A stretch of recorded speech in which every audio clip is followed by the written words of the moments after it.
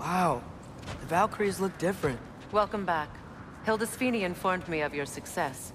We've been planning accordingly. Well, what would Ragnarok be without Ragnarok? Who else agreed to join us? I see the Valkyries. Better than that. They are reborn. Corporeal and uncorrupted, thanks to no small amount of Vanir magic. They're shield maidens now. Nice. And your brother? He came through. The elves called a truce to unite against Asgard. That gives us an advantage by air, and with Hell's army for a vanguard. What about Sindri? Will the dwarves fight? We haven't heard from him. But there's time yet. And I think we have what we need to clear a path for the Ragnarok beast. Well, when you say it like that, why worry at all?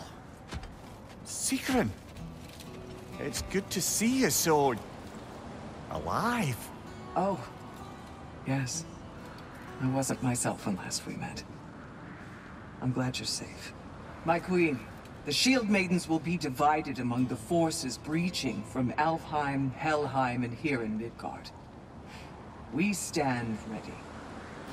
Kratos, Atreus, Mimir, please excuse me. Oh. Good night, then. Freya, have you determined our path out of Asgard? If the towers are the way in, we count on them being the way out. And if they are not?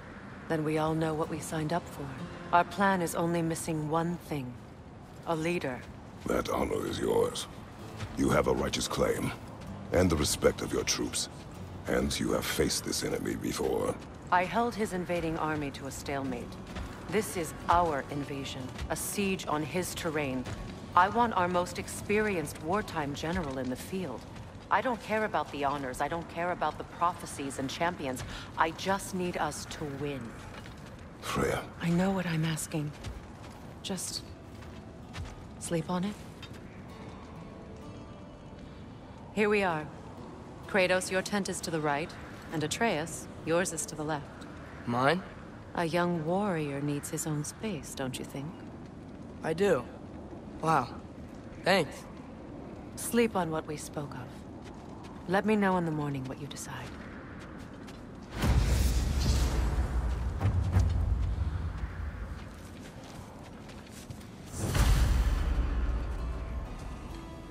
Excuse me. May I have a moment with Mimir?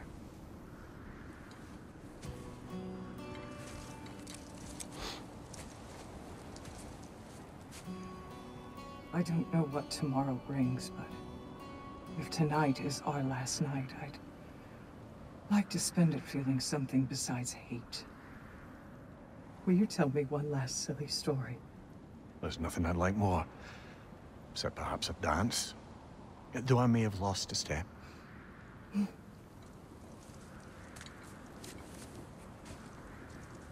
Due respect, love, I don't tell silly stories. You only tell silly stories, Mimir.